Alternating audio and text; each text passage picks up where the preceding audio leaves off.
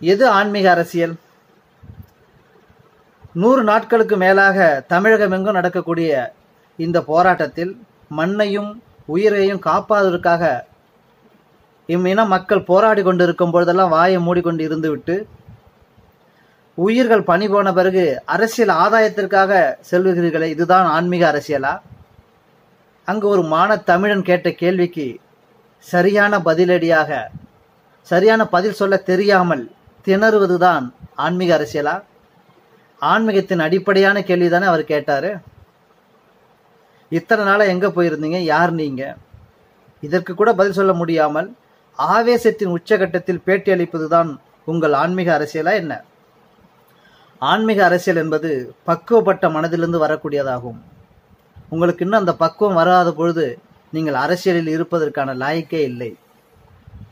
முதலில் உங்களை பக்குவப்படுத்திக் கொள்ளுங்கள். புகழின் உச்சியில் இருக்கிறீர்கள். நடிப்பிலும் சரி, அரசியலிலும் சரி, உயர்ந்த நிலையில் இருந்து கொண்டு இவ்வளவு ஆவேசமாக கோபமாக பேட்டியளிப்பது ஒட்டுமொத்த தமிழர்களின் உணர்வுகளை மிதிப்பதற்கு சமமாகும். திரு ரஜினிகாந்த் அவர்களை நன்றாக புரிந்து கொள்ளுங்கள்.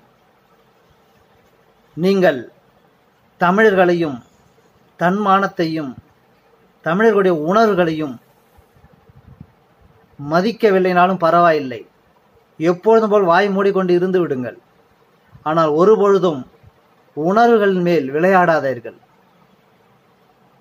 இப்பொழுது நீங்கள் இதற்கான இந்த கண்டனத்திற்கான பதிலையும் தமிழர்களுடைய இந்த உணர்வுகளுக்கு மதிப்பு அளிக்காவிட்டால் எப்பொழுதுமே உங்களால் இனிவரு காலங்களில் தலை தூக்கவே முடியாது என்பதை உணர்ந்து கொள்வீர்களாக. போராட்டம் என்றால் தமிழ்நாடு சுடுகாடும் ஆகிவிடும் என்று கூறுகிறீர்களே, வரலாற்றை கொஞ்சம் திரும்பி பாருங்கள். போராட்டம் இல்லாமல் இங்கு ஒரு புல் கூட முளைத்தது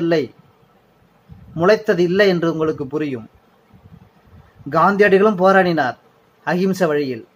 எம்மக்களும் அகிம்சை வழியில் தான் போராடினார்கள் 100 நாட்களாக. புரட்சிகள் இல்லாமல், போராட்டங்கள் இல்லாமல் இங்கு எதுவுமே கிடைப்பதில்லை. புரிந்து கொள்ளுங்கள். இல்லை, மீண்டும் இமயமலையில் சென்று ஆழ்ந்த தியானம் செய்து பக்குவப்பட்ட நிலைக்கு திரும்பிய பிறகு வாருங்கள். இதை பற்றி நாம் பேசுவோம். ஒருபொழுதும் உணர்வுகளின் மீது விளையாடாதீர்கள். மீண்டும் மீண்டும் உங்களுடைய பதில் இப்படி இருக்குமே பட்சத்தில் தமிழர்களின் உணர்வுகளுக்கு, தமிழர்களினுடைய உரிமைகளுக்கும் நீங்கள் பதில் சொல்ல வேண்டியிருக்கும், மண்டியிட வேண்டியிருக்கும். புரிந்து கொள்வீர்கள் என்று நினைக்கிறேன். நன்றி.